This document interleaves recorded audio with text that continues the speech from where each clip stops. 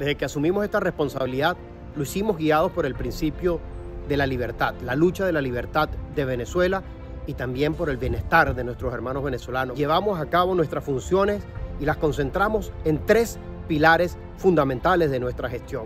El primero, el político; el segundo, protección a nuestros hermanos venezolanos; y el tercero, protección de los activos nuestros en los Estados Unidos. Con respecto al pilar político, teníamos muy claro que nuestra función era articular la mayor presión posible internacional con el principal aliado, los Estados Unidos, para lograr una transición política en Venezuela y derrotar a la dictadura.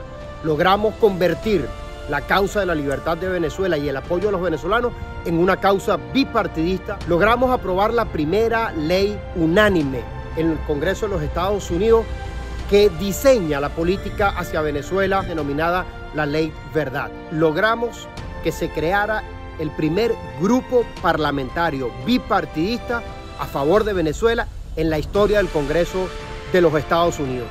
Y logramos que este bipartidismo se trasladara también a las instituciones de los Estados Unidos. Tenemos el respaldo no solo del Congreso, sino también del Poder Ejecutivo. Estructuramos junto con los Estados Unidos el mayor mecanismo de presión contra los corruptos y contra los violadores de derechos humanos. Y finalmente tuvimos la oportunidad de que el presidente Guaidó fuese recibido no solo en la Casa Blanca, sino también participar en el discurso de la Unión y que recibiera el respaldo de todo el Congreso y de toda la institucionalidad de este país. En cuanto al pilar de protección a nuestros hermanos venezolanos, desde aquí impulsamos para que los Estados Unidos se convirtiera en el principal donante de ayuda humanitaria para el pueblo de Venezuela. Unos recursos que fueron administrados directamente por los Estados Unidos. Logramos que se aceptaran los pasaportes vencidos de nuestros hermanos venezolanos. Abrimos servicios consulares que tenían 10 años sin darse dentro de los Estados Unidos y lo hicimos todo de manera gratuita y de manera digital.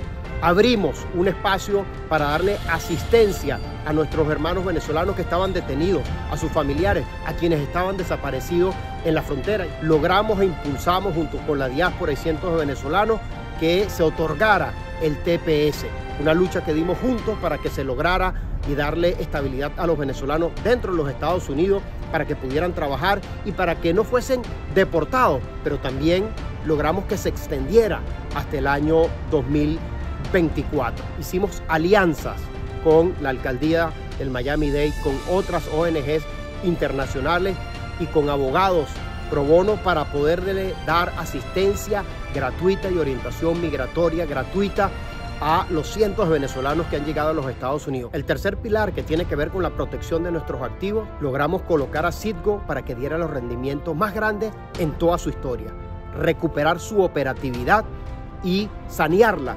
financieramente. Mucha gente nos dijo que la íbamos a perder.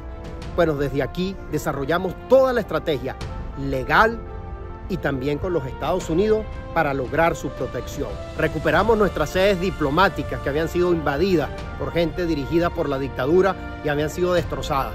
Y esto lo hicimos gracias al apoyo decidido de nuestra diáspora. Todos esos bienes que se le han quitado a los corruptos que están vinculados al régimen, hemos pedido que se cree un fondo y que ese fondo pueda ser utilizado para darle alivio a nuestros hermanos venezolanos. Yo desde aquí quiero agradecerle al equipo, a quienes nos acompañaron en esta etapa histórica de nuestro país para que pudiéramos materializar parte de lo que les he comunicado. También quiero agradecerle a las autoridades de los Estados Unidos, pero muy en especial a nuestros hermanos venezolanos, a la diáspora de los venezolanos aquí en los Estados Unidos. Ustedes han sido los verdaderos embajadores y sin ustedes nada de esto lo hubiésemos podido lograr. Sé que no ha sido suficiente, a pesar de todo este esfuerzo que hemos hecho juntos. La dictadura sigue allí. Y yo desde aquí también quiero pedir disculpas por los errores cometidos. Pero quiero decirles que las decisiones que he tomado las he hecho siempre pensando en la libertad de Venezuela. Si bien ceso mis funciones como embajador, lo que no va a cesar nunca va a ser alcanzar ese sueño de ser nuevamente libres. Estoy convencido que todo este esfuerzo que hemos hecho juntos ha sembrado con mayor fuerza la semilla de la libertad en cada uno de nosotros, que va a dar fruto en el corto plazo. Si bien algunos han renunciado, mi compromiso, nuestro compromiso, es no renunciar nunca por la lucha de la libertad de Venezuela. La libertad y el triunfo es para quienes no se rinden. Nosotros no nos vamos a rendir. Que viva una Venezuela libre.